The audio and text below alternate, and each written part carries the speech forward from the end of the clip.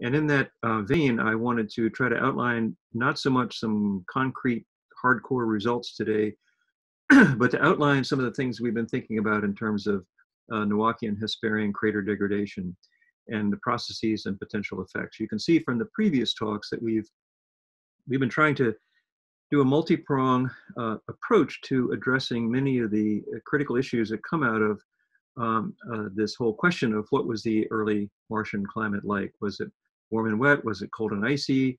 What are the major processes? How do we recognize them? And craters are one of the major landforms, of course, that we can get to not only assess their formational processes, but their modification and degradational processes as clues to the climate. So that's what I want to try to do today. And I invite all of you to participate here, because these are really big issues. We're attacking them in a multifaceted front, but we need all the help we can get, obviously, as we all do, to resolve these major issues. So let me just point out, for frame of reference here, why landform degradation is so critical, and the kinds of issues that we can address here, sort of a background. So, landforms and the degradation, they're one of the most critical witnesses to climate and its evolution on the Earth. That's well known. All of you are totally aware of that. And landforms are produced by dynamic processes, obviously, tectonic, volcanic, and impact, that they basically push out of equilibrium and form landforms that are out of equilibrium with the ambient processes that ultimately cause their erosion and planation. So, this is all well known to everyone, but it's important to kind of get the same frame of reference here. And if we think about the Earth, it's the ambient processes are really primarily climate related. They're physical and chemical weathering, and they're also tectonic from subduction. So we know from just looking at this wonderful picture taken by Apollo 17 astronaut Jack Schmitt of the Earth, you can see, in fact, the significance of the hydrosphere, the cryosphere, the atmosphere, the water vapor in the atmosphere, variations, etc. So this is what's doing the heavy lifting in terms of erosion and degrading the very landforms that are created in the form of the Tibetan Plateau, the Himalayas, and so on, down so that they ultimately look like the middle of some of these continents here. And we know that these processes basically vary. This diagram here is really interesting. Basically, we're talking about essentially the mean annual temperature here on one axis and the mean annual precipitation. This is what subdivides the various climate subzones that you see here, okay, into arid, semi-arid, paraglacial, humid temperate, selva, and so on. And so we also see these not just varying as a function of latitude, as you can painfully see here. You wouldn't want to be stuck in the middle of the Sahara Desert there, but in fact, as a function of altitude, as shown by the Sierra Nevada mountains in Spain. You can see here the change in environment is a function of altitude, and this is the adiabatic cooling effect kicking in snow and ice deposited on the high mountains, and then essentially there's an olive grove here at the lower altitudes. So this is critical, and we know that the other major degradational modificational source is that subduction, the complement of divergent plate boundaries, destroys a significant amount of the record. So these same type of approaches of assessing these in the in and out of equilibrium have, of course, been successfully applied to other planets, particularly to the most common landform, which is impact craters and their degradation. So this is basically just a general background. So when we think about going to the moon, okay, it's very different. It's a one-plate planet. That is, it's a single global lithospheric plate, so subduction is not an option. And essentially, surface is very stationary. And there's no atmosphere, so we don't have to worry about that. Carl Sagan used to say, meaning not the physical atmosphere, but the mental atmosphere. The moon has no atmosphere. He meant in the psychological sense, it's a burnt out cinder. I beg to differ with that, but anyway, it is what it is. So ambient degradational processes there are almost totally related to the external impact or flux. And we had great discussions on this yesterday with David Menton and others about the flux and how this is doing the degradation in highlands and Mare, and particularly in terms of small cratering processes and essentially diffusional degradational processes. So this is really important because it cancels out a lot of things, and we can study the impact process itself. We also know that the impact process is extremely energetic, okay? It simultaneously both forms and destroys landscapes. You can see that here. Here's a beautiful, this is Theophilus crater, and here's some other craters around it that essentially have suffered the fate of superposed impacts and indeed the distal ejecta, proximal ejecta of Theophilus as well. So it simultaneously forms and degrades, and it's scale dependent. It goes from zap pits here to multi-ring basins that you can see here. It also varies in time. There's a time integrated flux dependent aspect to the process, okay? And of course, the good news is that there's lots of them to study. This is a paper published in Science that we did a couple of years ago where we took the LOLA data and made really good measurements of all the diameter distributions of craters above 20 kilometers on the moon. And you can see a couple of things here. There are a lot of them, many, many thousands. Not only that, but the density varies, and this is of course related to age. These are the younger Mare Imbrium, etc. And you can see that in fact, they have fewer craters on top than the more ancient terrains. So how is crater degradation manifested in these kinds of environments? Well, some years ago, actually many years ago, in 1975, I assessed this from lunar orbiter data and wrote a paper. I was in third grade at the time, of course, on processes of lunar degradation, changes in style with geological time. I was really struck with the fact of how slow impact cratering modification processes were in an environment like we see, such as we see today in the low flux environment. So I divided things up into two periods. Period one was prior to about 3.9 billion years ago. This is characterized by a high influx rate and by formation of large multi-ring basins. But this period, the second period, 3.9 billion years, okay, is in fact characterized by much lower influx rate. It's well known. And it also has really a lack of large multi-ring basins. I mean, it does, because only the Oriental postdates Imbrium in the earliest Imbrium period. So craters formed throughout period two show subtle changes in morphological characteristics with time. So in the Copernican, they're characterized about 8 gigayears, 0.8 gigayears. They're characterized by the presence of rays. This is how Shoemaker defined them originally. In Eratosthenian period, about 3.3 gigayears ago, beginning, by the loss of rays. But you know, we had a lot of really great discussions yesterday with Cassie and Veronica and Bill McKinnon and others about what could you see the differences in some of this floppy ejecta, you know, that in fact was impact melt. I mean, between Tycho and Copernicus and so on. So just the fact that we had that long argument means that the cratering rates, you know, Tycho is tens of millions, and you know, Copernicus is of the order of maybe 800 or so. And so, you know, that says something about that rate. And the Imbrium, even in Imbrian craters, okay, they're largely undegraded. They've lost their primary crater floor roughness. Some of the ejecta isn't as clear, but indeed, this is what characterizes period two degradation. It's really small scale degradation. It doesn't really have much to do with loss of central peaks. Basically, you're degrading the small scale landscape here, with the large scale, long wavelength landscapes really remain pretty unscathed from a crater degradation point of view. So this means that very subtle morphology and morphometry changes over 87% of lunar history. That's really remarkable when you think about it. And there are local perturbations that are due to proximity weathering. I called it proximity weathering at the time. I prefer now proximity degradation. As you could see in that slide of Theophilus, if you're standing next to, well, everyone knows that if you wanted to witness, it's like that BC cartoon. I'd really like to see one of those bolides come in and hit the earth. And of course, one hits him on the head, and from underneath the bolide, you hear a little balloon coming out that says, I really had in mind side view. You really want a side view on these things, but even a side view is going to result in proximity degradation and modification from the ejecta deposits, even of these craters that are of the kilometer scale, not the hundreds of kilometer scale. So if we look at this, then we have essentially lunar history, okay, essentially the Preambrian, and then this whole period here, 87% is the period two. It's looking kind of like this, and you know, not a lot of degradation is going on at that point. So what goes on in period one? Well, this is when, in fact, the first 13% of lunar history, this is when you see a hell of a lot of crater degradation. It almost appears overnight, and that's what struck me when I wrote this paper was, you know, you go back in time and then all of a sudden it's lights out. I mean, it's like, it's not the same anymore. And what is the reason for that?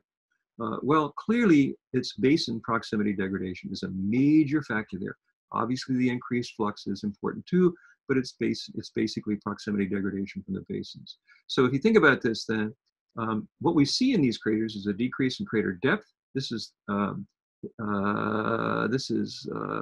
yes, this is this crater right here. It is not, it is Hipparchus.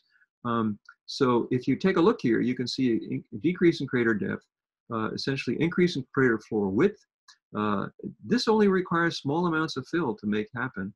Primary source of the crater degradation, it's the formation of these multi-ring basins. So here's Imbrium, here's the central highlands. And if you take a look here, you can actually map out these processes. And what you see here is widespread associated ballistic sedimentation represented by these areas produces near saturation bombardment. And this, it's not only the fact that you have a lot of craters coming in, this excavates and mobilizes large volumes of local material and preferentially moves it into nearby low regions. Here you can see radially textures, you can see the crater chains across here, and all this debris has come in on top and buried those, okay?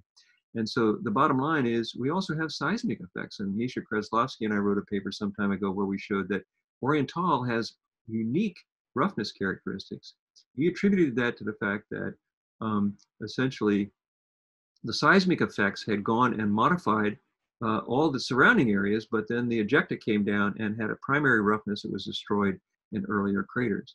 This seismic effects also enhance slope instabilities and they mobilize material for downslope movement. So basin proximity degradation, major importance in degradation and modification, generation of interior crater fill, and formation of these Cayley-type plains, smooth plains across the planet. Well, what about Mars? It's a one-plate planet with atmosphere and climate. Okay, so it's a combination of the moon, if you will. We also know that atmospheric pressure is extremely low today. It's changed with time, 6 millibars today, a bar or plus in the Noachian. We still don't know. People assume a bar, I think largely because that's what we have on the Earth. It's good enough for us, it's good enough for Mars. And we also have Mars climate, which has changed with time. We know that. What's the canonical view of crater degradation? It is that, in fact, aqueous processes and climate-related processes modified craters. This is from it's typical of what we find, you know, in the essentially Craddock and Howard type activity papers. Craters are degraded with time, and you see, in fact, a primary crater being degraded, much like we see it here. And then, of course, later on, this decreases in intensity, and by the Hesperian and the Amazonian, there's very little degradation. So if we take a look here then at the climate history then, we think based on the Amazonian, Hesperian, and Noachian that the Amazonian was extremely cold and arid, and this is supported by the mineralogical data. There was a transitional climate here, and indeed the Noachian was warm and wet, okay, because we have the valley networks, open and closed basin lakes, and we have these clays, okay? So that's kind of the picture. And if we take a look at the hydrological system, today it's horizontally stratified, probably was horizontally stratified in Hesperian. But if this is all true, then it's vertically integrated here with rainfall, infiltration, groundwater outflow, etc. An active hydrological cycle from a vertically integrated point of view. So what do we see? We've already talked about valley networks. We've always talked about open and closed basin lakes. And indeed, these are interpreted by a number of people as being related to a vertically integrated hydrological system.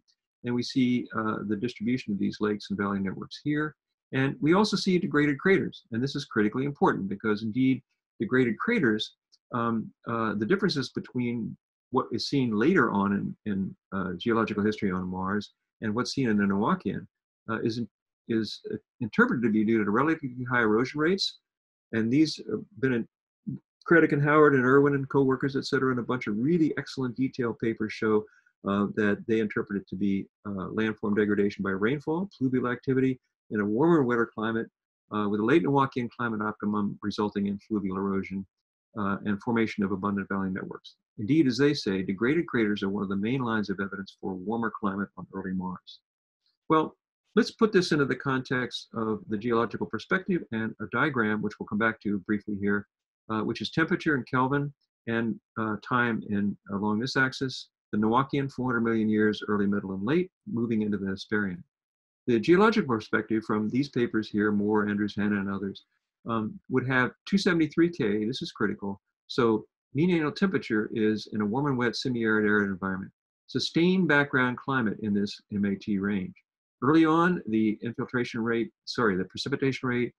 does not exceed the infiltration rate, and so it soaks into the ground, and rain splash is a dominant diffusive degradation mechanism, whereas later on in this terminal epoch of intense activity, the rainfall rate exceeds the ability of the infiltration capacity, and so one gets runoff.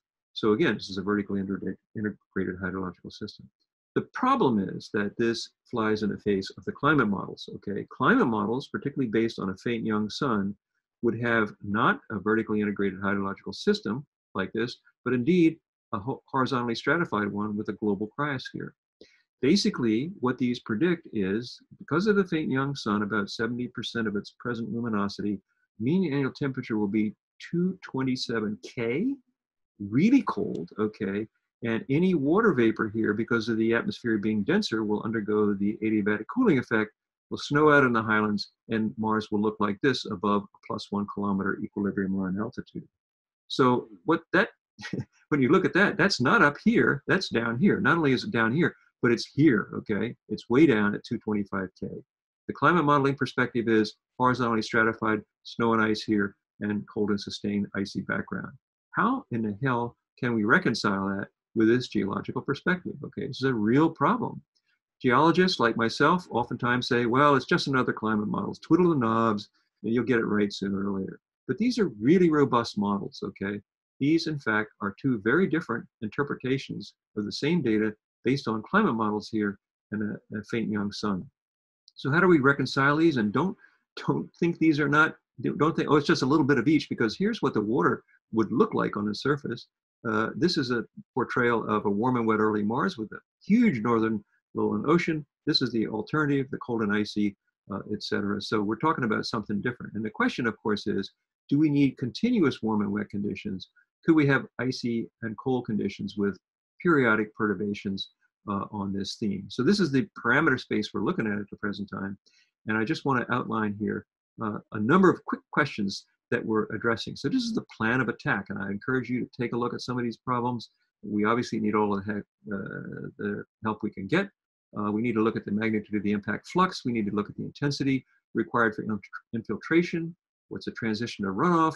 What causes abrupt change from highly degraded craters to less degraded craters? Dina the Noachian.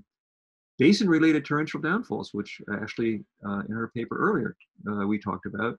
What about explosive and effusive volcanism, as we heard about a little earlier? This could be really important, okay, because this is the period of Hesperian late Noachian volcanism. Do we see any evidence for Noachian glaciation? And what are the impacts for crater modification and degradation state? What about aeolian processes in a denser climate? There's a paper that came out in JGR Planets today, which showed that we could even get megadunes that are migrating today. So imagine what they were doing then. And what about transient heating phenomena in an otherwise cold and icy climate? So we saw earlier, and I'm lurching towards the end here, we saw earlier that in fact in the Noachian, in the early Noachian, it's clear that major basins are having an effect. They really are the significant factor here in terms of this intense period of hydrological activity that could last from the event up to a few hundred years. We know that this could account potentially for the phyllosilicate alteration, and that it's separated from the later Noachian valley network formation.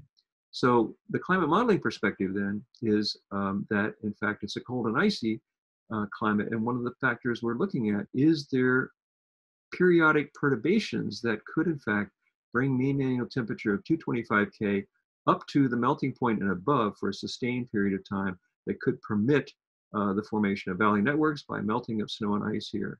And we're kind of thinking that this might be the case, because if you look at the characteristics of this snow and ice scenario, you look at the distribution of valley networks, closed basin lakes, and open basin lakes, they're very highly correlated here. And in fact, we found one which appears to be internal drainage, which may also be related to glaciation. So this is one of the areas that we're investigating and looking at these. There's also an abundance of characteristics of Amazonian craters, which give us clues as to what ice what crater degradation and formation mechanisms will look like in an ancient climate. Clark Chapman years ago did many interesting studies and papers on the crater degradation and missing craters on part of the population, et cetera. We're pursuing that as an option as well to try to apply our knowledge of what happens in these younger climates to how it might map out in the cold and icy climate. So let me just say that this is a multi-pronged approach. We have a number of different people with different perspectives who are working towards this. We don't have an answer. You know, it's a really big parameter space, very wide and very interesting. And we're chipping away at it a little bit at a time. I think I would say at the end of today, that this talk, that I think there's reasonable possibility that we could be looking at a cold and icy background climate that was perturbed from time to time by transient events that cause melting. And the question is, do you get long enough transient event with enough melting? 5 field seasons in Antarctica, and I can tell you that peak daytime temperature, it's 253 K mean annual temperature in Antarctica, but we see profound evidence for peak daytime melting that can do real geomorphic work and create channels and lakes and ponds. So we're on the case here. We appreciate any comments, and we need all the help we can get. Thanks a lot.